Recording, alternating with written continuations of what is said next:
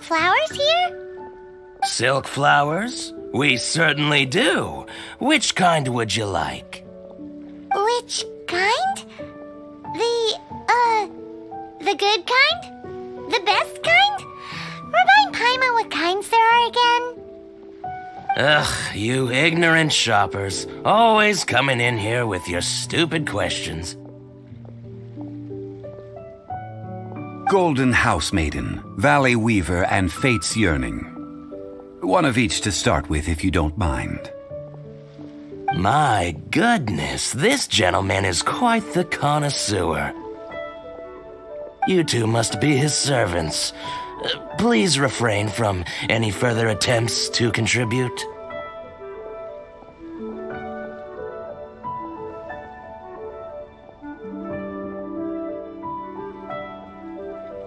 Now then, please peruse at your leisure.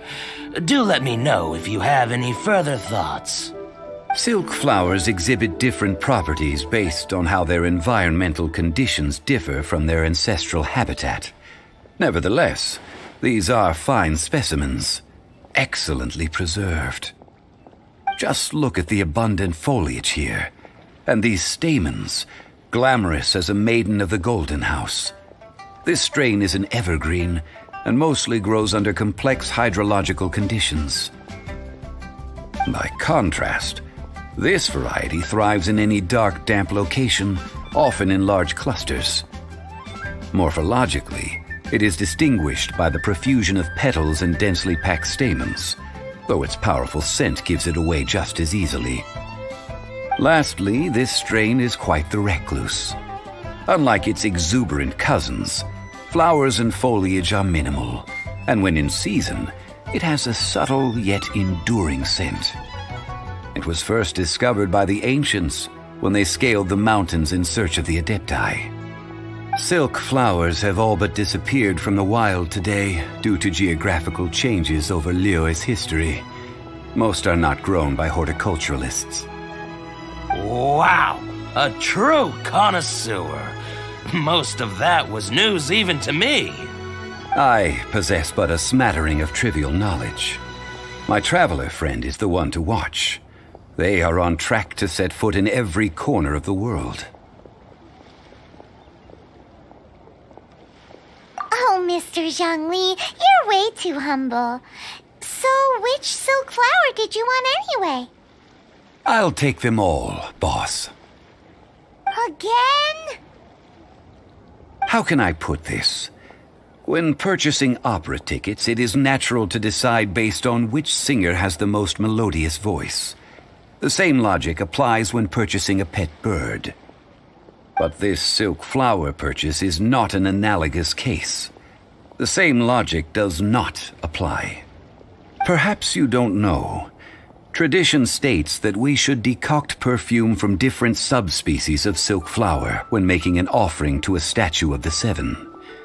Rex Lapis will then make his own choice between the scents. Like several other tedious and complicated traditions, this one has become simplified over time. But this is the only rite of parting to take place for one of the Seven in 3,700 years. As such, I do think we should honor tradition down to the last detail in this case. Now that's settled, a question. Do you have any Mora on you? You forgot to bring money again? Zhongli. If I may interject, did I hear you say that these flowers are to be an offering to the Lord of Geo himself? Yes, in a sense. Gosh, well, why didn't you say so? I heard the awful news about what happened at this year's Rite of Dissension. It would be bad luck to say it out loud, but I've been worried about our dear Lord ever since. I'm worried that everything I've heard is true. Since these flowers will be used to glorify our Lord, they're free of charge. Just don't forget to pass on my regards. Are you serious? Why wouldn't I be? I would be nobody if not for Rex Lapis.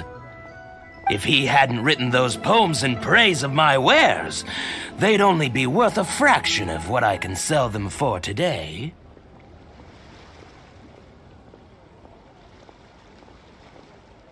Huh. So much folklore here revolves around Liyue's deity making cameo appearances in support of local businesses. Thank you, boss. I think I speak for all of us when I say that your generosity has saved our skins. Our skins? You were the one who forgot to bring money. Please, it's the least I could do. So, now that we've got the flowers, how do we make the perfume?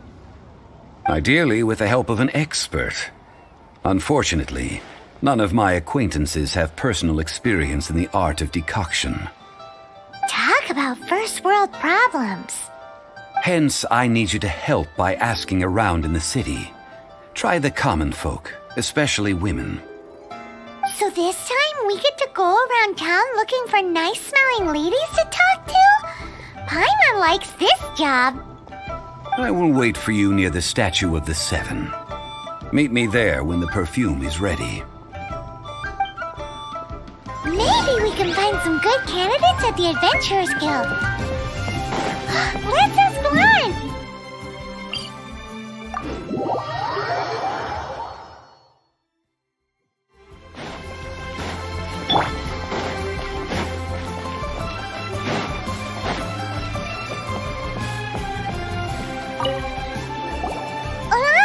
We need to ask you for a favor. I stopped accepting commissions a long time ago. Sorry, you two, but you'll just have to ask another adventurer. Oh, it's not that kind of favor. It's just a teeny tiny thing. Wow. Just wow. Do I look like the kind of girl who wears perfume to you? I think you're underestimating the kind of person I am. Well, Paimon thinks you smell amazing. So come on, Lan. What's your secret if not perfume? Now that you mention it, yes, there is something. What is that scent? Oh, it must be from the Genshin flowers I picked on the way back. I forgot I still had them with me. Aha! The truth is out. Lan's got a soft spot for wildflowers. No, they were for medicinal use only. Anyway, this is a pointless conversation. If you want to know about perfume, try talking to Qiming. The fortune teller, right? Paimon remembers she smells pretty good. Thanks, Lan. See you around.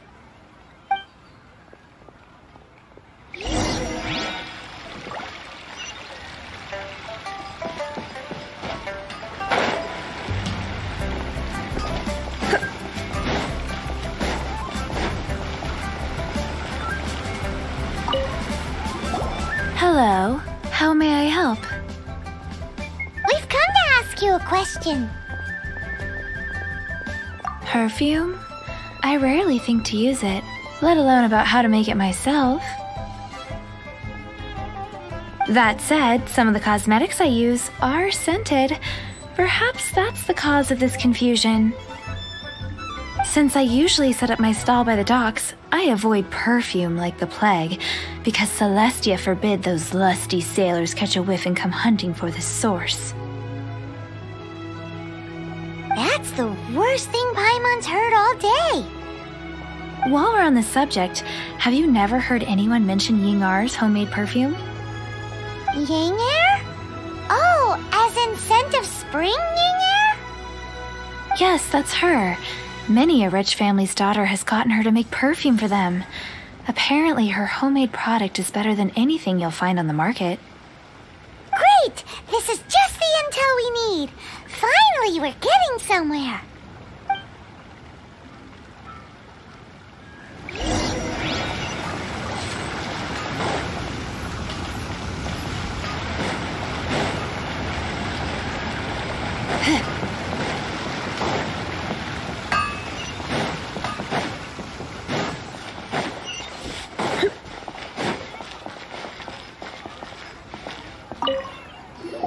Well, hello. You found me at last. I've been waiting for you. What? How did you know we were coming? Oh, I heard a rumor about a couple who were snooping around town looking for a sweet-smelling lady. Actually, I was starting to worry you wouldn't find me. This is the ultimate test of my appeal, after all. Snooping around? Why are you making it out like we're bad people? What can I say? People love to talk. Maybe you ought to be more discreet in the future if you don't want word to get around. Relax. I know why you're here. You want to get your hand on my homemade perfume, don't you? What kind would you like?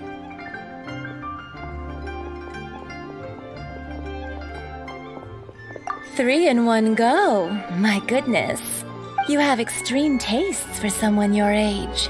Maybe the rumors I heard were true after all. You're on the prowl and need some sweet-smelling ammunition? Is that it? Is that the best you could come up with?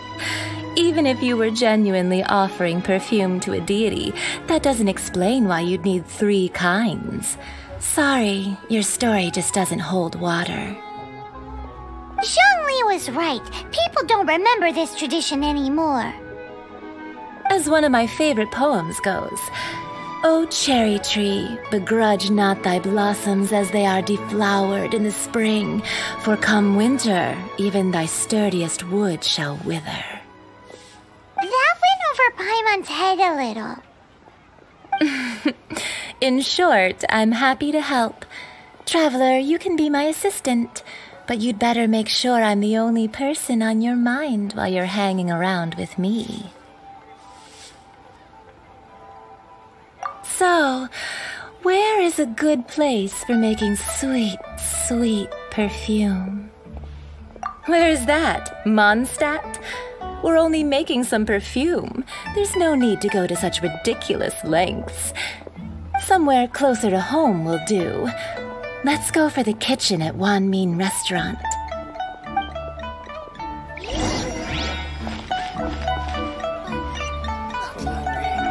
Just plain stupid.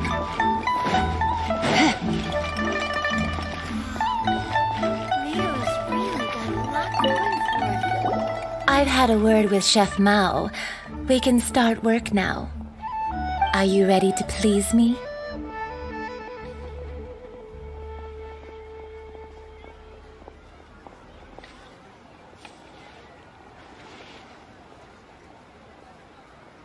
What did you say? I meant make me proud, as my assistant, obviously. While I'm setting up, you can go and fetch some water. Try something new at the Wanmin Restaurant.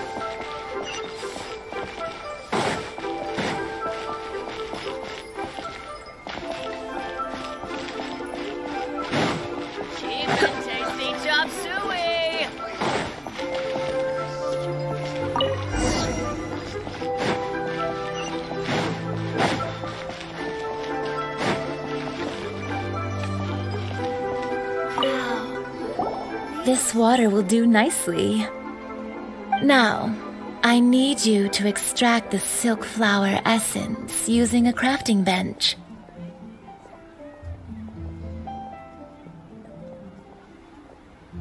Perfume making uses an altogether different technique from alchemy. Here, let me teach you. Very carefully take hold of the mortar and pestle. Gently does it. You need to keep your wrist firm so your hand doesn't slip. Now use your strong hand to stir it with a persistent rhythm. Keep going until the juices start to come out. Ooh, you're a natural, like a fish to water. Now take these and try it out on your own using a nearby crafting bench. Don't forget to do all three. They look visually identical during the essence extraction process, but I will put them into separate containers when the perfume is ready. Try something new at the Wanmin restaurant.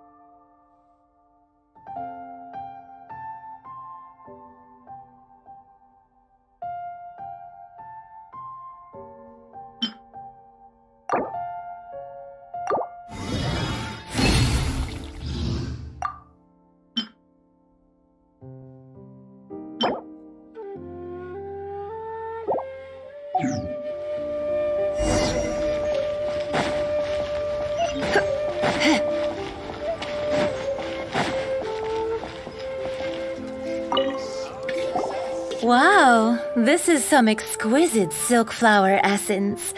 On to the next stage, the most important one of all.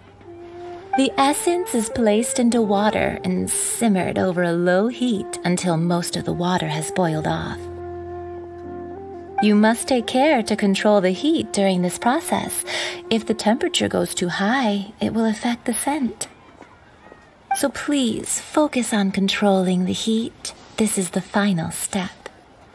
Don't waste a drop of that essence now. We want all of it in there.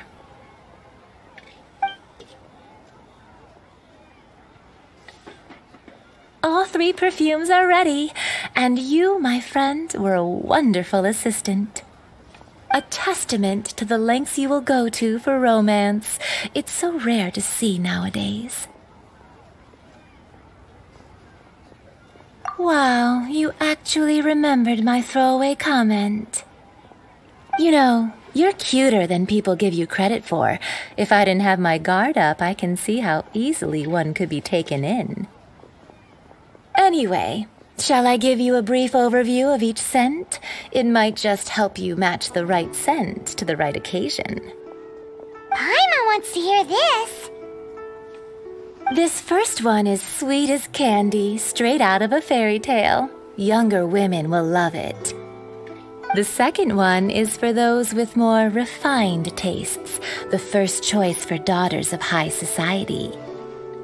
Finally, the third one has a soft but lingering scent, like a mist that captures the last light of dusk.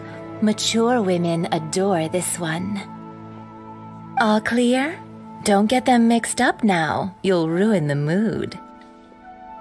Good. Be sure to come visit if you ever need help with anything, okay? I'll leave you with some parting words. One who tries to sail 3 boats simultaneously should be careful not to go overboard. Come and hang out with me at Scent of Spring sometime, okay? Let's take these 3 perfumes over to the Statue of the Seven. Mr. Zhongli's probably been waiting a while.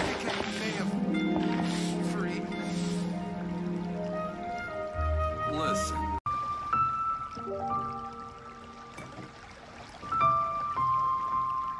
Oh, I think I may have listened.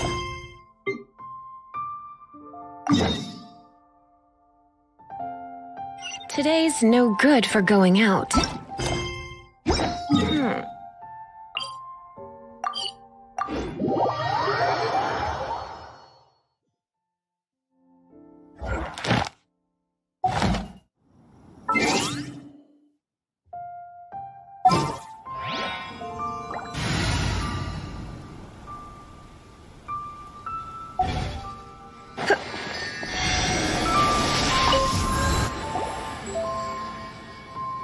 We've brought the perfumes, Mr. Zhongli. Did we take too long? You were just staring up at the statue.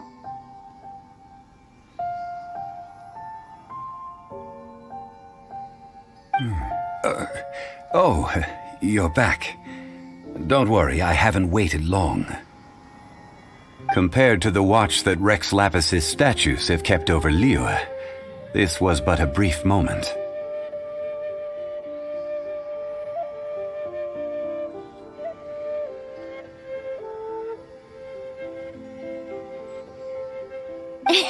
Well, how can a person compete with a statue? That is true. Well, have you brought the perfumes? 3 sets, and not one less. Thank you both. Let us offer them up. This is the first kind of perfume. Miss Ying'er said that it's sweet as a dream, and it's liked by younger ladies.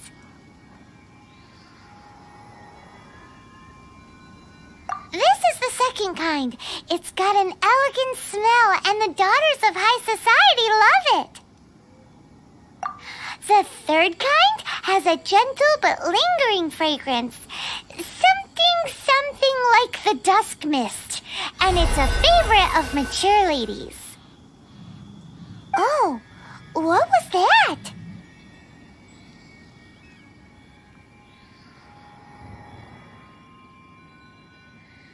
That's the one older ladies like, right?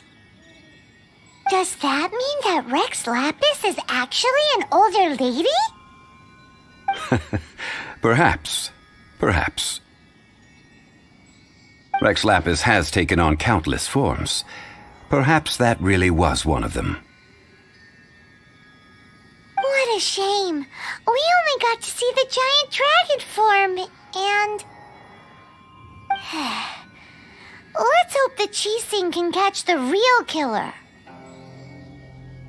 We can leave that to the authorities. Let us focus on the fond farewell for Rex Lapis.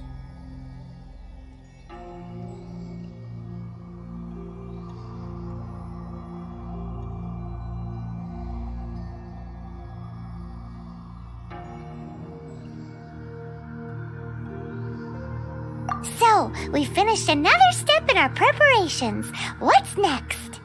Next, I would like the two of you to help me borrow the cleansing bell. Cleansing bell? At present, a friend of mine named Madame Ping is the guardian of the cleansing bell. She lives near Yujing Terrace. If you ask her, she will know what to do. Sure, but aren't you going to come with us? I have certain reasons why I cannot be there in person. Please, do this for me. Man, why's he gotta be so secretive this time?